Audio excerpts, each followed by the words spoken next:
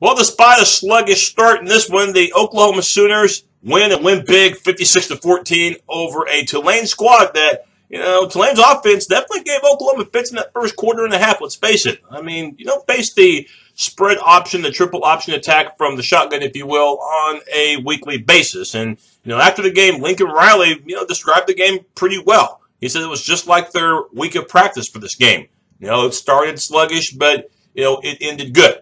And in the beginning, you could tell that the Sooner defense was having fits trying to contain Tulane's option attack. Jontrell Hillard of the Green Wave ended up with over 100 yards on the ground. Most of that, though, occurred in the first quarter and a half of the game. The Sooners, at times, just out of position. But at times, too, it didn't have anything to do with formation, just flat-out missing tackles. And so, 14-14, middle of the second quarter, Tulane driving again. If you're a Sooner fan, you're thinking, they're driving again. And if the Sooners aren't careful, these guys from New Orleans, they're going to be in this game all the way to the end. But that's when Parnell Motley made the biggest play of the game. Tulane driving inside the Sooner 30, a quick pass, and Motley was all over it, jumping in front of it and taking it to the house. And by the way, getting a nice block from Jordan Thomas along the way, laying a fantastic block. I believe it was on the quarterback, Jonathan Brantley, on that return. And it was a 6-pointer for the Sooners. And they ended up going up 21-14. Not only did the Sooners never relinquish the lead after that, but Tulane never scored a point. And I really thought that fired up the Sooner defense even more. And again, Tulane just wasn't the same offense after that Motley interception return. And I said it after the Ohio State game. I'm going to say it again. Parnell Motley is the upgrade that the Sooners have needed at that corner position. There's no question about that. So, give credit to Neville Gallimore and Ovo last night, each with 9 tackles, each with a sack. The Sooners, like I said, it wasn't pretty that first quarter and a half. And like I said, it wasn't exactly the best week of practice. You're coming off that big-time high against Ohio State. Not to make excuses for the Sooners, but there was just no way they were going to get 100% emotionally jacked up, fired up to play Tulane. Nothing against Tulane, but you just beat the number 2 team in the country in Ohio State on the road, one of the biggest wins in recent Sooner memory.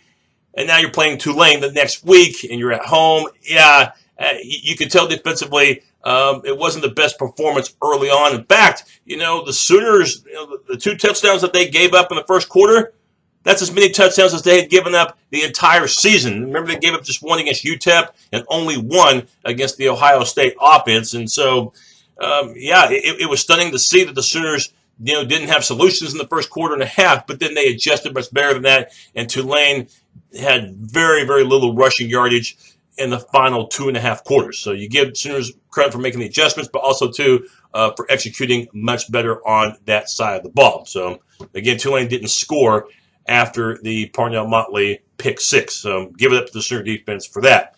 Offensively, Oklahoma looked like they were on their game.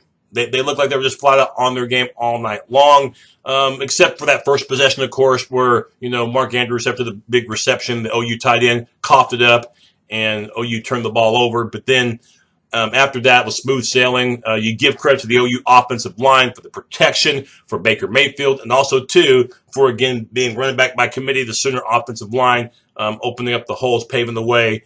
And it was a very productive night for the Sooner offense with over 600 yards of total O. And C.D. Lamb, wow. Did you see the first touchdown? I mean, all C.D. Lamb did from OU's own 23 was just run in a straight line. He didn't do any juke moves. He didn't do any slants. He didn't do any 360s running. All he did was just run a straight line. Nobody from Tulane covered him. I don't think Tulane even knew he was on the field. And Mayfield found him, and he was so wide open. Easy score. In fact, Lamb for the night, 4 receptions, over 100 yards in receiving. It was an early night for him because in the second quarter, he got kicked out of the game for targeting. And one thing about targeting, you have to keep in mind, you don't necessarily have to be leading with your helmet on the head or neck area of a player, okay? If you're leading with your shoulder and you're hitting the neck or head area on a defenseless player. And that's the key thing, a defenseless player, a player that's not even going for the ball carrier. If you're leading with your shoulder, your forearm, or your helmet toward the neck or head area of a defenseless player, they'll get you for targeting 9 times out of 10. But the play happened in the second quarter, which is important in this case because if it had happened in the third or fourth quarter, Lamb would have missed the rest of that game plus the first half of the next game, which is next week against Baylor. Happened in the first half, so CeeDee Lamb, who had one heck of a game but had that targeting penalty, he'll still be able to play the entire game next week in Waco against Baylor. Speaking of terrific games, Marquise Brown ended up being the leading receiver. That's a guy that, by the way, didn't even play last week against Ohio State, but play he did against the Green Wave with 6 receptions, well over 100 yards receiving. In fact, had 155 and had that big touchdown for the Sooners later on in the second half. Big as far as the yardage is amassed. Speaking of guys that didn't play last week for the Sooners that played on Saturday against Tulane, how about Marcellia Sutton? It was running back by committee for the Sooners on Saturday, and one of those guys was Marcellia Sutton, who had a nice night for the Crimson and Cream with 6 carries, 63 yards, in fact, a little over 10 yards a carry, and did add a touchdown.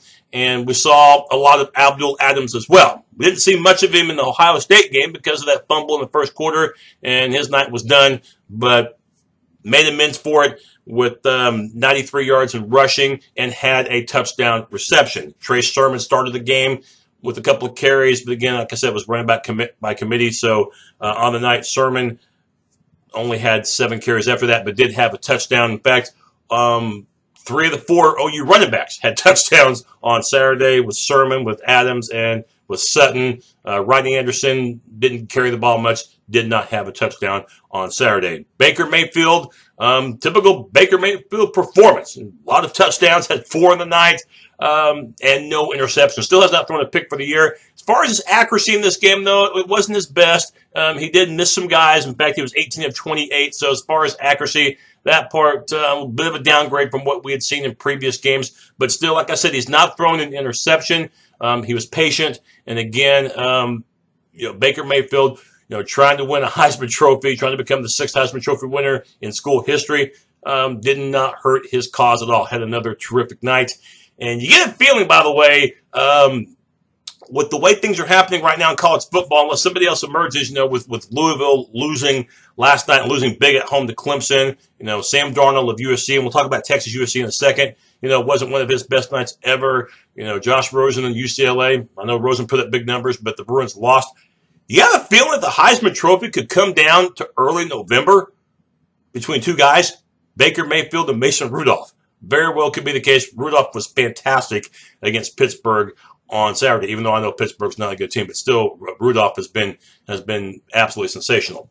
So the Sooners, 3 games, 3 wins so far in the month of September. And again, Lincoln Riley's squad, after the sluggish start against Tulane, just absolutely took it to another level, and the Sooners win 56-14, and they'll get ready for Baylor. We'll talk more about the OU-Baylor matchup in a second. But you notice that I put a byline on my show saying that OU wins, and also, too, Texas almost scares USC.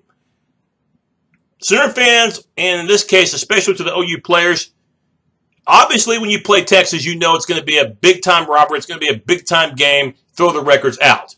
But if you needed further proof to take Texas seriously, look at last night's game at the Coliseum. Texas was more than a 2-touchdown underdog.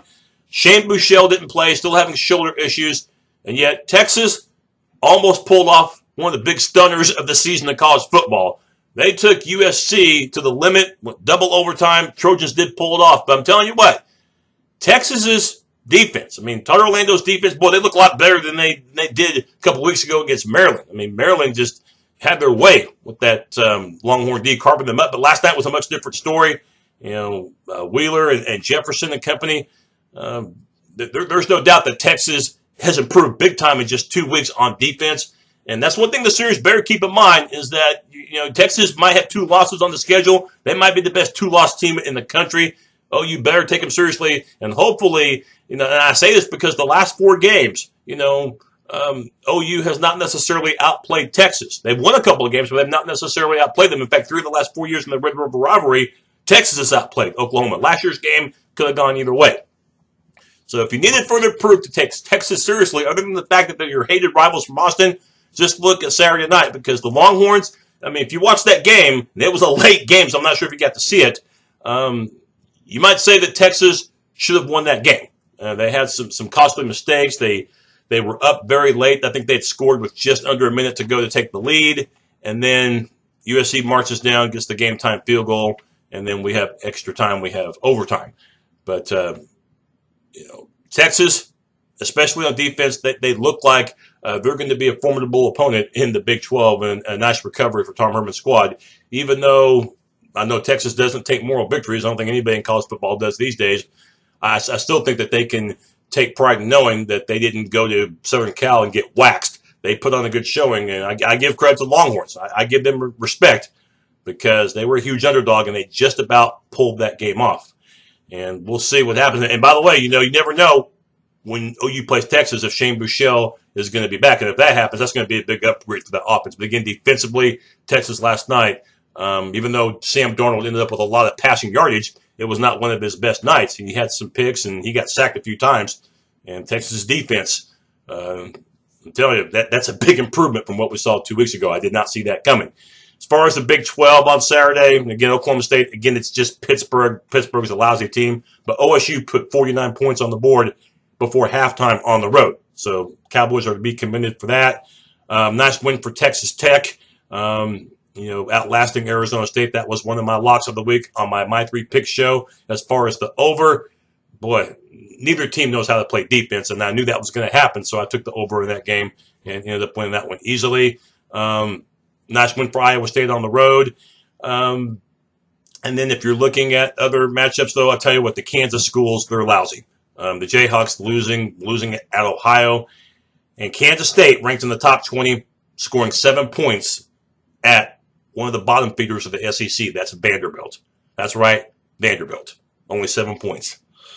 And that's really a shame for Bill Snyder's squad because they were one of those squads that, looked like could be a major contender in the Big 12. Not after that performance in Nashville on Saturday. So, Sooners now get Baylor. The Baylor Bears, struggle city for those guys. Still looking for their first win, 0-3, losing at Duke by 2 scores. You would think that the Sooners could go into Waco and lay a big score. In fact, you probably think the Sooners might be able to get a lot of fans at Waco. I think it's like a 4.5 hour trip from Norman to Waco, Central Texas. So that's something to also consider as well. But Matt Rule's squad right now, trying to find their identity, and they still haven't found it again. A rough September so far for Baylor, 0-3. Game, by the way, will be, I think, on FS1, one of the Fox cable channels, 5:30 on Saturday. My weekly matchup show coming up in just a few days of Oklahoma and Baylor. Again, there's never a guarantee in football. I mean, who knows about Baylor? Maybe they'll play like these beasts that we saw under Art Browse in the latter part of his era. But very unlikely. Sooners should be able to get to 4-0, and they'll be big favorites in the game at Waco. So the Sooners, they're big favorites against Tulane. It didn't start pretty, but it certainly ended pretty. 56-14. Sooners take care of business. Boomer Sooner.